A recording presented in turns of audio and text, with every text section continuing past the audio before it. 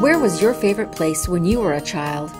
The indoor environment in a home care program is impactful. It is the place where many children will spend the first years of their lives, and, as research shows, this is the most sensitive period for brain development.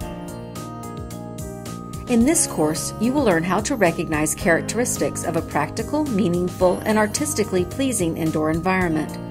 Select toys and materials that represent the cultures, interests, and learning goals of the children in your care, and design a safe and healthy child-friendly environment that encourages and supports exploration and discovery.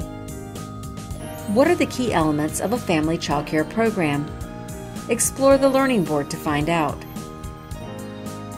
Children see the world from a unique view. Crawl through this virtual room and identify some common hazards and their fixes.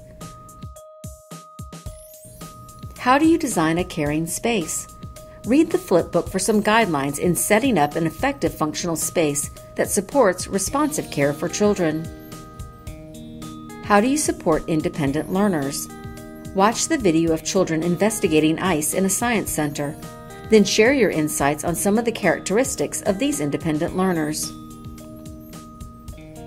Environments affect mood. Including special touches that are appealing to all senses help influence positive mood and behavior.